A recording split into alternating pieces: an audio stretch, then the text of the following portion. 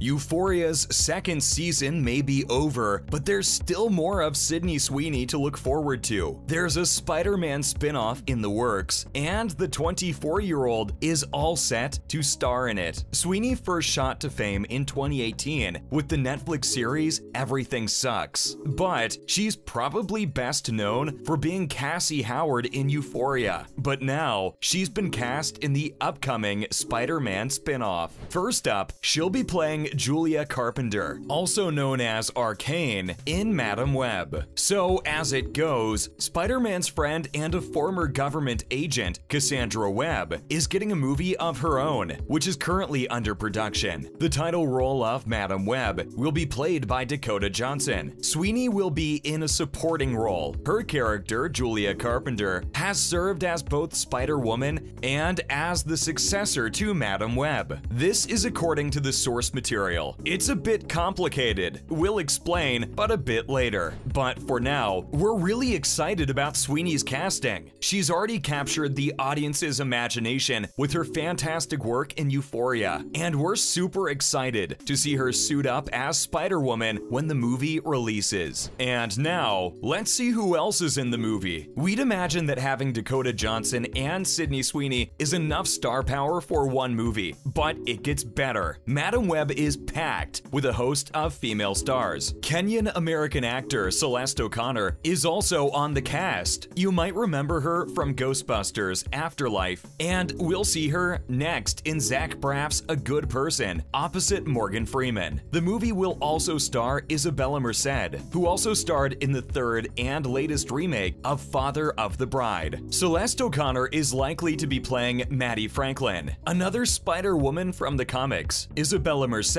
is set to play Anya Corazon, also known as Spider-Girl. And then there's Emma Roberts of Holiday fame. She's best remembered for her different roles in American Horror Story and her lead role in Scream Queens. As for her role on Madam Web, she appeared very pregnant on set and will play the role of Mary Parker. Actor Adam Scott will portray Peter Parker's father, Ben. This means that we're going to be looking at a relatively younger version of the character since the Amazing Spider-Man films. But coming back to Madam Web, it's going to be directed by S.J. Clarkson and will be released sometime in 2023. The screenplay has been written by Matt Sazama and Burke Sharpless. But also, let's explore the character of Julia Carpenter, for which Sydney Sweeney has been cast. We'll try to keep this as simple as possible. She's basically the second Madam Web, after Cassandra Webb. She's a recurring character in the Marvel superhero comics. Carpenter first appeared back in 1984 in Marvel Superheroes Secret Wars #6. She unknowingly becomes a test subject in a mysterious experiment that involves spider and plant DNA. Carpenter gains powers similar to Spider-Man, ultimately joining the Web Slinger to save the world. She fights with Peter Parker and the other heroes when the Secret Wars crossover event occurs. We think that the hair, and actually her whole tough, chic vibe, is going to go so well with the character. Definitely one to add to our list of Marvel favorites, but we'll wait until the film comes out. Also, why are there multiple Spider-Woman characters? Actually, several characters in the Marvel universe have taken on the role of Spider-Woman, and Julia Carpenter is one of them. The very first Spider-Woman was Valerie the Librarian, and she made her first appearance in the educational TV series called The Electric Company. She was a recurring character in the Spider-Man educational block that helped children learn how to read. She was the first Black Spider-Woman and had no superpowers. But hey, teaching is definitely a superpower. But perhaps the best known Spider-Woman is Jessica Drew. She first appeared in Marvel Spotlight #32. Drew was given powers and brainwashed by Hydra. She was one of Hydra's best agents before she turned on the evil Empire after a confrontation with S.H.I.E.L.D. showed her just how wrong Hydra was. Now that's an origin story we'd like to watch. By the way, there are 7 Spider-Women so far, but how does it all come together for this Spider-Man spinoff? Sydney Sweeney's Julia Carpenter could be an important figure in the Madam Web puzzle. She may have received her powers already during during the film and could be helping Dakota Johnson's Cassandra Webb in her mission. There's also the possibility that the other Spider-Woman, Maddie Franklin, and Anya Corazon come from a different universe. We feel like this could potentially be hinting at the fact that these characters will work together to protect a young Peter Parker from a dangerous threat. But Spider-Woman or not, we're going to be seeing a lot more of Sweeney in the near future. It seems like we just can't get enough of the Euphoria breakout star. Sweeney will be dominating the spotlight with her upcoming projects, and the one we're most excited about is called The Registration. The movie is based on an upcoming novel by Madison Lawson that will be released on the 27th of September. It's her debut novel, and Sony Pictures has already acquired the rights. Talk about a sweet deal. Not only is Sweeney starring in the movie, but she's also producing it. The young star has had a stellar career so far, earning 2 Emmy nominations on the way, one for Euphoria and another for The White Lotus. The Registration is a dystopian thriller set in a place in which people can register to legally commit one murder. So our protagonist, Linnell Mize, played by Sweeney, decides to do just that. She registers a man from her past. However, much to her surprise, Linnell finds out that someone has registered her too. With only 2 weeks until her likely death, she wants to find out who wants her dead. And now, let's look at some more movie news. The Jurassic World trilogy has crossed a major box office milestone. The Dinosaur Park themed movie trilogy has earned more than $6 billion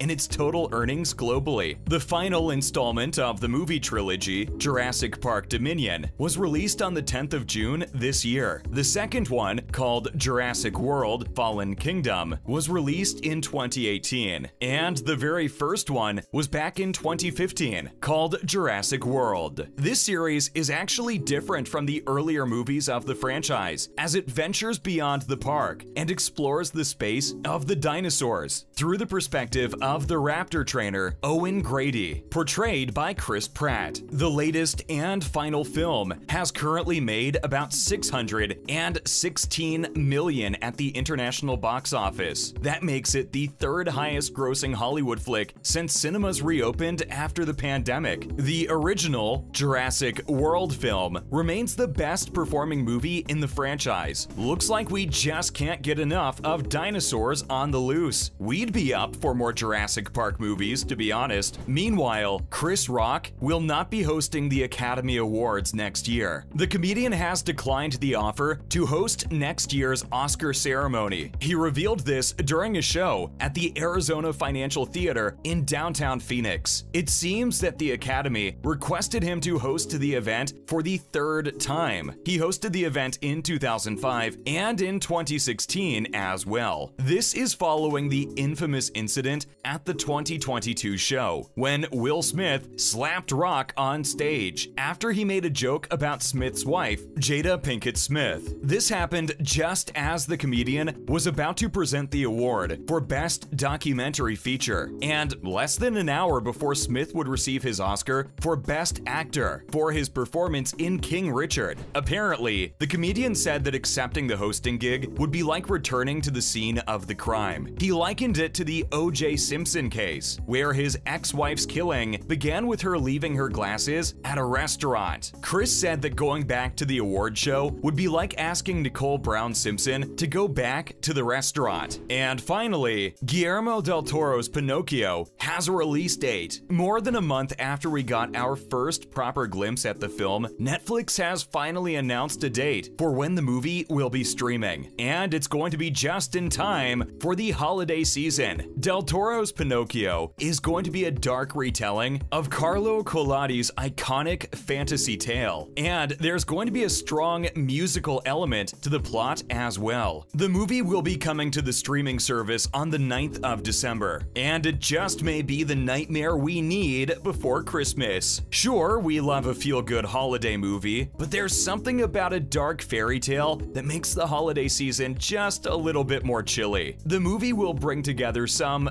big names like Ewan McGregor, Kate Blanchett, Ron Perlman, and Tilda Swinton. The film was first announced in 2008, but remained languishing in development until Netflix bought the rights for it. The movie was in production all through 2020, and there was talk of multiple release dates. But now we know for sure. That's a wrap for this video. Are you excited to watch Sydney Sweeney in Madam Web? Let us know in the comments below. Make sure to give this video a thumbs up and subscribe to our channel for more videos like this. See you in the next one.